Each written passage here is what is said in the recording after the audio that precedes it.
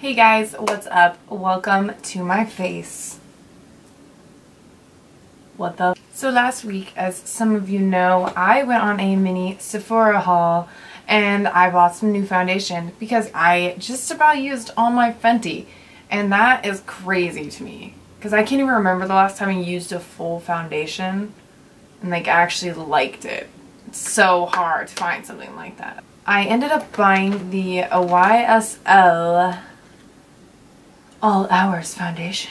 It has a sunscreen in it as well. It has the SPF 20. So I decided I would do a wear test for you guys and see how well it covers up my acne and see if it's just everything and more. When I got this foundation, I basically went all off reviews on Sephora.com, and there was a lot of good reviews, like more than most foundations. So I was like, okay, this is the one. This is the one. If I'm gonna get one, it's gonna be good. So and I believe this is pretty expensive as well. Yeah, so it was $58.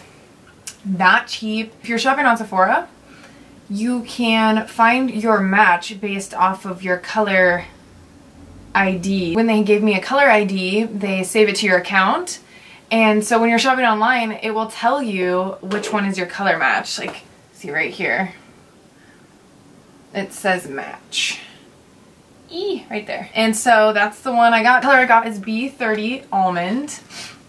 And it says up to 24-hour wear, which I will not be wearing it for. Full coverage, oil-free, flawless matte. Girl, I'm getting excited just talking about it. No need to touch up even through non-stop activity. Well, I'm gonna be going in the snow in a little bit. And it says it's shine-free and it helps reduce the appearance of pores. Like, this sounds like it was made for me. The packaging is so sleek. Like, hello. So I'm gonna go ahead and do my regular skincare stuff that I do before my foundation, which is I'm gonna start with this Dermalogica primer. So let's just do a swipe right here.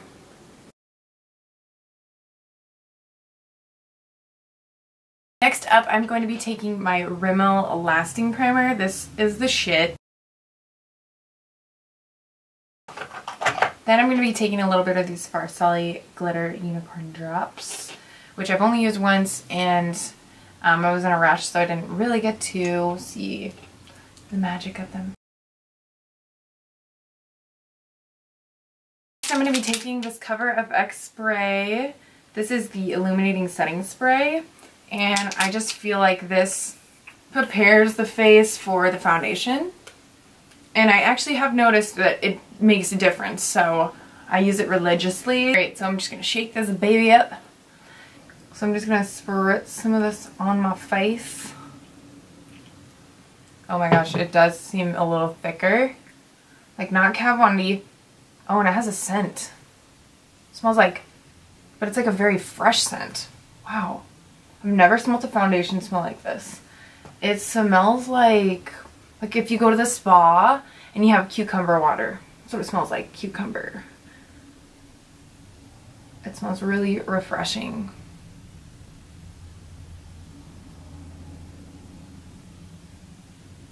I feel like that's a really nice coverage. Wow, it looks really nice. Let's see what happens when it dries down. I think it's obviously a little more yellow, but I'm yellow and red undertone, so I mean, they did pretty good with the color match. Alright, so this is what the color is looking like. I do like that it's a little tanner, honestly, because I plan on being tan soon, so I think that's perfect. And the coverage is really nice. Like, it doesn't look cakey. It looks super, super duper nice. Wow. I'm like impressed. Alright, so I'm going to just continue putting the rest of my skincare on, and then I'll be right back. Alright, you guys, this is the foundation with my contour, highlight, and translucent powder on. So far it hasn't oxidized that I can tell. It still has a yellow undertone and it still looks the same to me.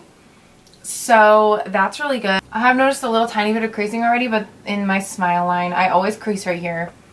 So that's pretty normal. It looks pretty damn good. It just looks very fresh, and like it reminds me of the kiwi smell because it looks really like kiwi fresh. Like I said, I'm going out into the snow. I'm going to go take some pictures. I'm going to try not to mess it up and try not to get snow on it. We'll see how it holds up. So I will see you guys later tonight. Hey guys, I'm back. I have had this foundation on for 8 hours now. I was going to leave it on longer, but I have just like a splitting headache. Like every day I've been waking up with a migraine, and I think it's because I had a margarita. I think I'm not over a cold, so every time I have any alcohol, even if it's like one drink, I get the worst migraine and sometimes worst hangover the next day. But I want to get this makeup off. But not because it wasn't good, it was amazing. Honestly, this foundation still looks so beautiful. It has like a glow about it, which on my skin I usually think looks disgusting. It definitely looks luminous, and it didn't get cakey in my dry patches, which is like, what? Like, it is a little oily in the T-zone, but honestly, I'm like not even mad about that because like I said, it does look dewy. It really only broke up in the spots where I put concealer, which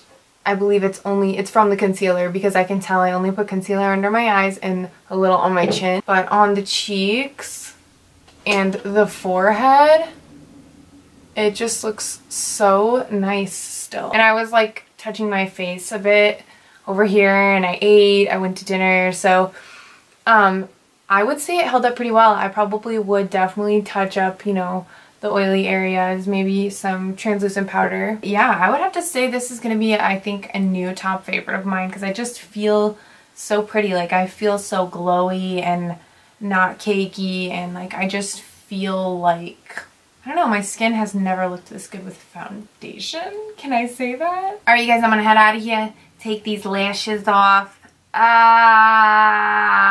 Best feeling of the day is taking these motherfuckers off.